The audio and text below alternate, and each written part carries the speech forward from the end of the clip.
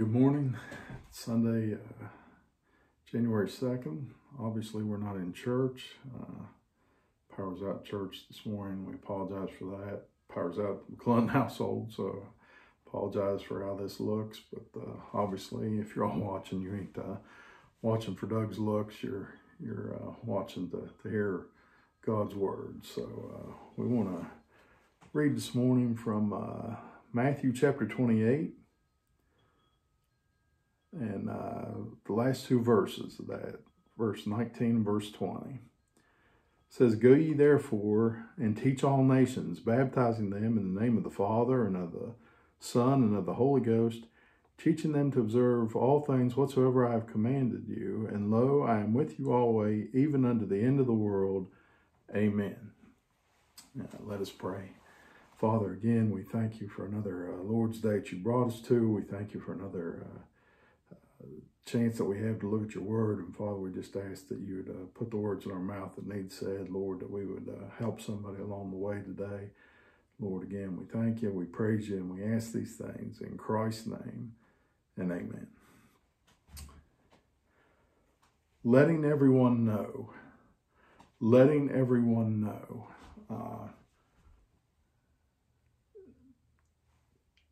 New Year's is a happy time, right?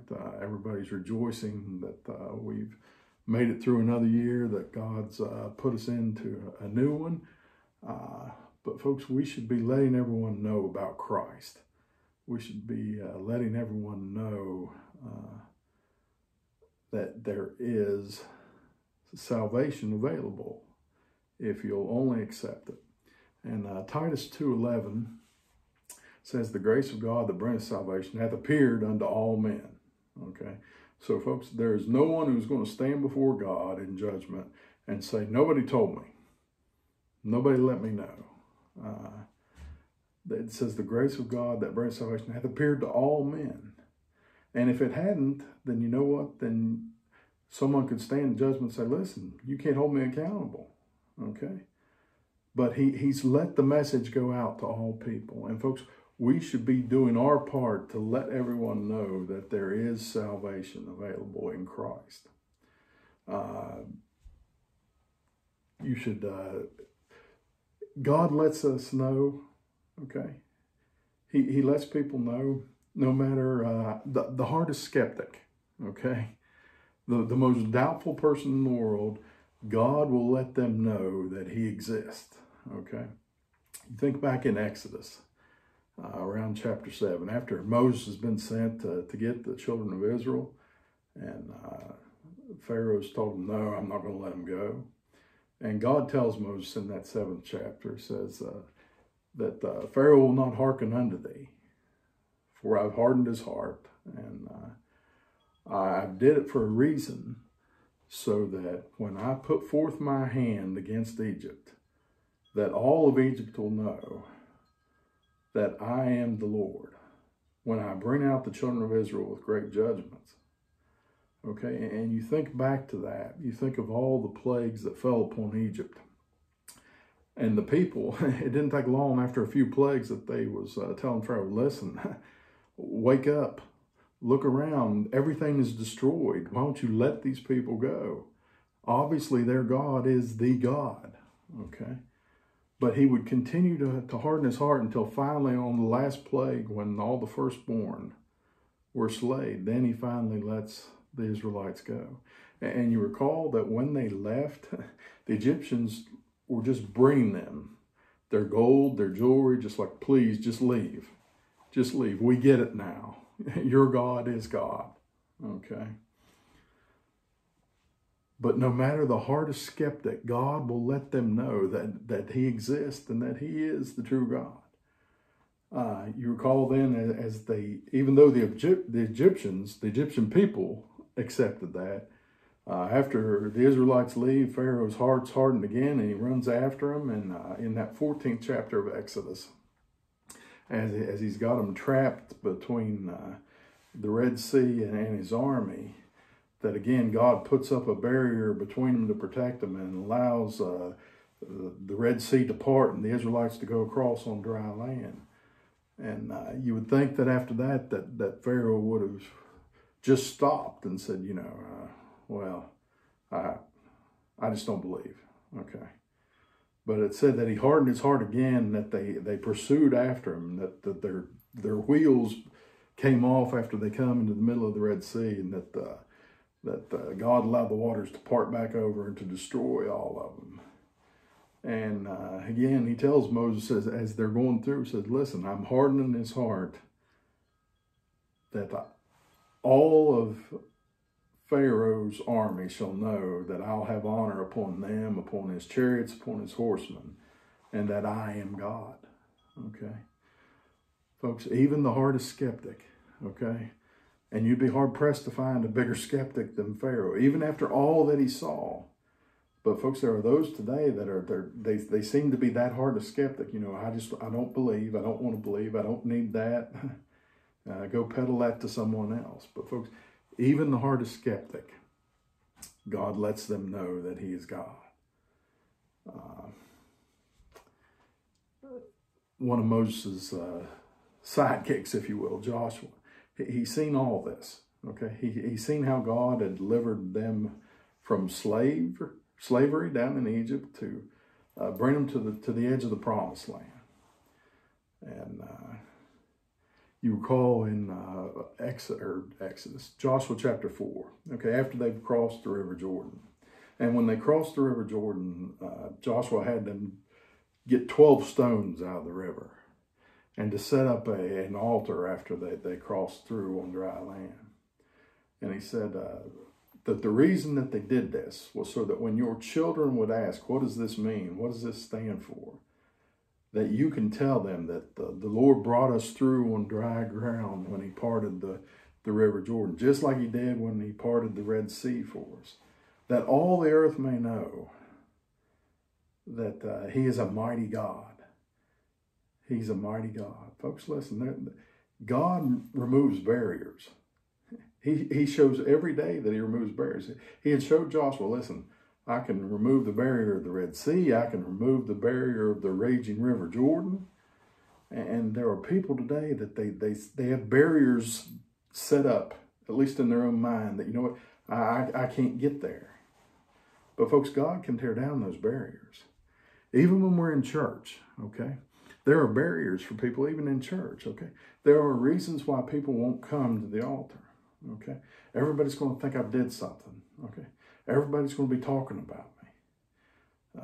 Listen, folks, nobody's going to stop you from going to the altar.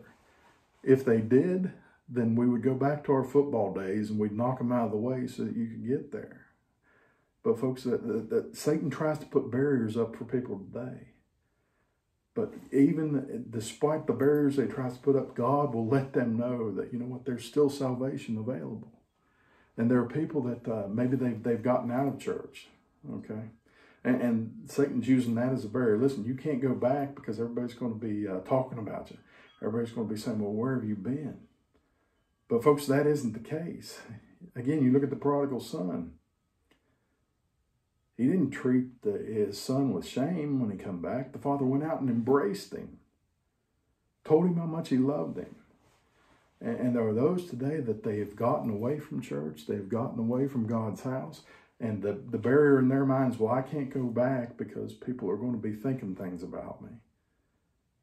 Folks, nobody's going to be thinking things about you. They're going to be welcoming you back with open arms. Okay? But folks, God lets people know that that he's still God and there's salvation available no matter what barriers may come up between us. Okay? Folks, God lets people know that there's a God, no matter how big a foe they're facing, okay? 1 Samuel 17, I believe. You think back to David and Goliath, okay? Here this giant has come out and he's mocked the armies of Israel for 40 days. And here's this little shepherd, this young man that comes and tells Saul, listen, I'll go out, I'll fight him, okay? And he comes out and Goliath is just enraged. Listen, why are you all mocking me? You send out this boy to fight? And he tells David, listen, I'm going to take off your head. Okay, how dare you come and insult me this way? But David's response was around verse 45, 44, somewhere in there. He told Goliath, said, you come to me with a sword and a spear and a shield, but I come to you in the name of the Lord, God of the armies of Israel, whom thou hast defied. And he tells him, he says, this day will I take thy head off of thee, and all the carcasses of the Philistines shall be devoured by the fowls of the air and the beasts of the earth, that all of the earth may know that there is a God in Israel. Okay? This was a giant. This was a scary individual. But David goes out with no fear, but faith. And folks, that's the problem. We look at the foes, we look at the giants that we're facing, and people get consumed by the fear and they lose the faith. Folks, David went out with faith in a rock. Right? Put the rock in the sling, one shot right between the eyes. Okay. Folks, David went out with faith in a rock. We should be going out letting people know, because we have faith in a rock today. And that rock is Christ. But so many people let the foe, let the giants just consume us with fear. But folks, you got to have faith. And you got to have a rock. If you have faith in a rock, then guess what? Everybody else will know that there's a God.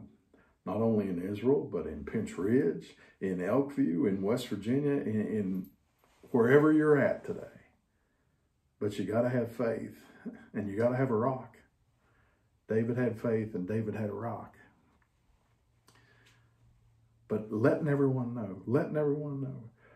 Folks, he'll let everyone know if one person is willing to take a stand. He'll let everyone know that there's a God if one person is willing to take a stand. 1 Kings chapter 18, one of my favorite stories in the Bible. Elijah, as he goes to Mount Carmel.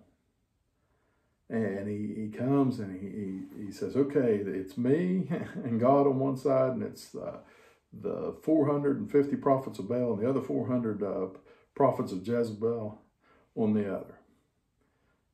And if God be God, then worship him. And if Baal be God, then worship him. It said the people answered him not a word. Okay. And folks, that's the problem today. You got to show people that there is a choice. You have to show people that there's a difference. Elijah said, listen, I don't care what the rest of you think. I know, and God is on my side. Folks, it doesn't matter what the number is. You plus God is a majority. Elijah knew that him plus God was a majority. And they go through, and he lets the prophets of Baal go first. And they cry and they carry on and they cut themselves, and nobody answers. And Elijah kind of mocks him. Well, Baal must be sleeping, or he must be busy, or something else. Why don't you just holler a little louder? But then when it comes to his time, and you all know this, I realize that. Okay, he prepared the offering. He had ended up 12 barrels of water being poured over the offering, just soaking it, filling up a ditch around it. And it said at the time of the evening sacrifice that he prayed unto God. And he said, God, show these people that thou art God, and that I am thy servant, and that all these things have I did because you've told me to. And folks, that's the way we are. I don't care if everybody knows who Doug is. Don't care if anybody knows who Doug is. But what I do care about is that you understand that every time that we get up and preach out of this Bible, it's from what God has told us. Okay? To let people know that there is a God, that there is salvation. And Elijah, that's what he does. He prays, Lord, show them. Show them. And it said that God heard him. and that he sent the fire down, that it lit up the sacrifice and burnt the stones and licked up all the water that was in the trench. And what was the people's response? The Lord, he is the God. The Lord, he is the God. Folks, none of that happens if one person isn't willing to stand. Okay? For your loved ones, for your friends, for your neighbors, for them to come unto a knowledge of Christ, folks, you got to be willing to take the stand. Just like Elijah. You may be the only one in your family. But folks, if you're willing to take a stand, then guess what? God will let everyone else know that there's salvation available. But you got to be willing to take a stand. Elijah was willing to take a stand. And when he was willing to take a stand, that let everyone else know that there was a God. Folks, if you want other people to come to a saving knowledge of Christ, if you want other people to get faith, then you got to show them your faith. Okay? And that's where a lot of people are failing today.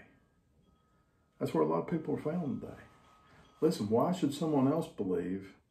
Why should someone else come to church if you're not going? I know, it's a hard question, okay? But you got to answer that, okay? You got to answer that. Why should someone else want to study the Bible or read the Bible if they never see you do it? Why should someone else want to call out to God in prayer when they never hear you pray? Okay? If you want other people to acquire faith, then guess what? They have to see your faith. And when they see your faith, that will let them know, again, that there is a God. Daniel chapter 3, another one of our favorite chapters in the Bible. Shadrach, Meshach, and Abednego. They refused to bow down to Nebuchadnezzar's image. And they bring him before him, and he tells them, okay, listen, you guys are my friends, and I'm trying to be reasonable here, and listen, you just bow down now, and we'll forget all this ever happened. And it says that we're not careful to answer thee in this matter, okay? In other words, we don't even have to think about our response here. If our God, whom we serve, is able to deliver us out of the fiery furnace, and he will deliver us. But if not, be it known unto thee, O king, that we will not bow down unto thine image, nor worship thy gods. Okay?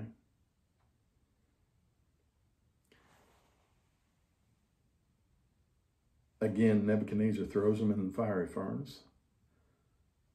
The furnace is so hot that it slays the soldiers that throw him in there. And after a while, Nebuchadnezzar looks and he says, did we not throw 3 people in? And his advisors say, yeah, we threw in 3.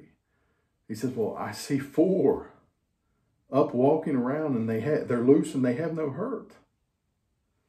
And the form of the 4th is like unto the Son of God.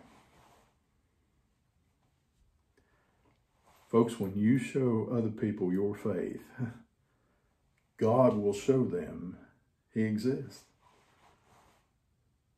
But if Shadrach, Meshach, and Abednego don't show their faith, then guess what? Nebuchadnezzar doesn't believe.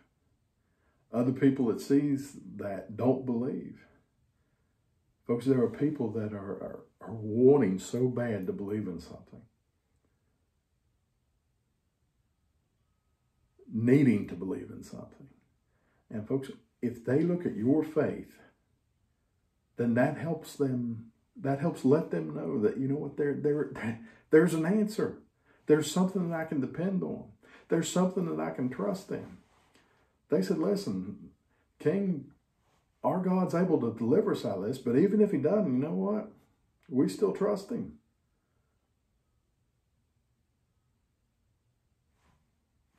Does that faith even exist today? Folks, there are people that don't have enough faith to come to church on a regular basis.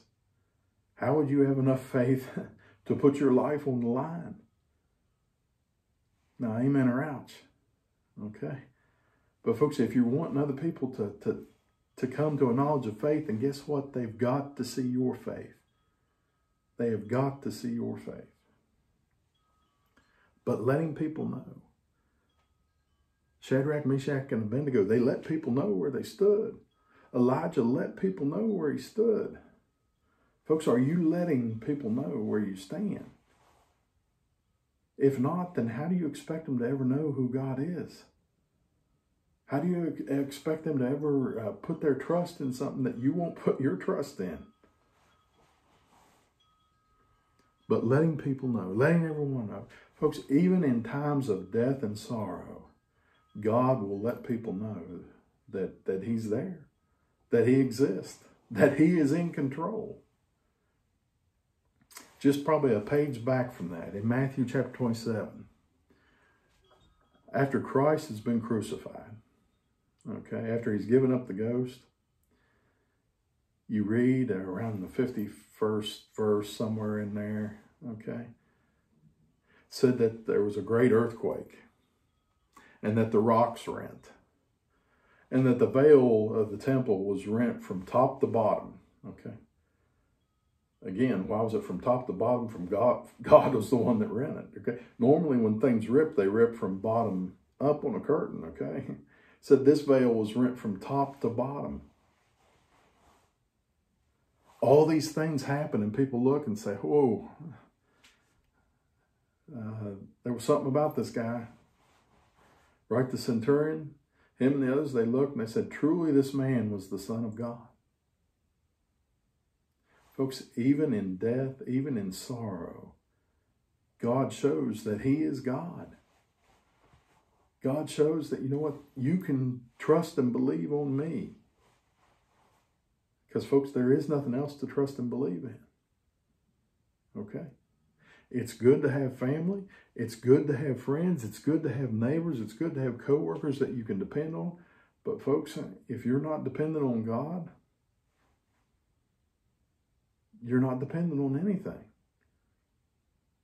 But letting everyone know, folks, God has let everyone know that he is God. You know, the book of Matthew starts off with the birth of Christ. But it doesn't end with the crucifixion. It doesn't end with his ascension. But you know what it ends with? It ends with a command for us. Go ye therefore, and teach all nations, baptizing them in the name of the Father, and of the Son, and of the Holy Ghost, teaching them to observe all things whatsoever I have commanded you. And lo, I am with you always, even unto the end of the world. Amen. The Great Commission, that's what this is called at the end of Matthew, the Great Commission. Folks, we have a Great Commission today to go and spread the good news that, you know what, there is a Savior, and his name is the Lord Jesus Christ. And folks, you can have salvation today if you'll only accept him. Accept, believe, and confess. Okay? We ain't going to make you go through a 12-step program. We ain't going to make you do this or that. But you know what? Just believe. Believe on the Lord Jesus Christ, and thou shalt be saved. But folks, it's going to be hard for your friends, your loved ones, your neighbors, for all these other people to believe if they can't see your belief. Okay? If you don't bother to say anything about him, then why should they believe in him? And there are Christians that will look and say, well, listen, I'm not a preacher, I'm not a teacher, I'm not this or that. I can't do that. Acts 1:8 said, but after that the Holy Ghost has come upon you, ye shall receive power, and ye shall be witnesses unto me both in Jerusalem, and in all Judea, and in Samaria, and unto the uttermost part of the earth.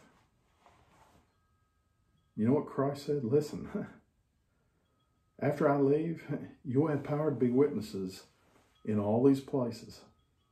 In Jerusalem, okay, in your own neighborhood where it's comfortable, where everybody knows you, okay, in all Judea, in the area around you, okay, your workplace, all these other places, the store, at the ball game.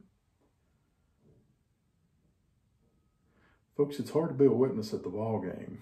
Hard for people to want to come to church when the call goes against you and you start yelling and screaming and carrying on like bloody murder. And then you're going to turn around and invite somebody to church. it's really hard when you're at the restaurant or you're at the store and something goes wrong and you start yelling at this little 18-year-old girl who's just trying to do her job, and it's not her fault. But then you're going to turn around and invite that same person behind you, hey, why don't you come to church? Witnesses unto me both in Jerusalem and Judea and in all Samaria. You know, Samaria was a place that the Jews didn't want to go. Folks, there are places that we don't want to go that aren't comfortable for us today. But you need to, okay? And I'm not talking down to the crack houses or wherever that's the scary places. Folks, it's sad. It's too scary for people to go down the hall in their own house to talk to their own family about Jesus Christ. But that's what he's commanded us to do. Let everyone know. Even unto the uttermost part of the earth. Even unto the uttermost part of the earth. Well, Doug, I can't go to the deepest jungles of Africa. No, but you know what? You can pray for those that are. You can pray for those that are. You can help in whatever way. Again, we've did several things the last several years for Samaritan's Purse, okay, Franklin Graham's ministry, where they spread not only just a Christmas box full of gifts for kids, but they spread the message of Christ even to these uttermost parts of the earth that, folks, I'm never going to go to, you're never going to go to. But he said, you know what? You need to let everyone know that I am the Lord. Folks, are you letting people know that he is the Lord today? That's the question. Let's pray.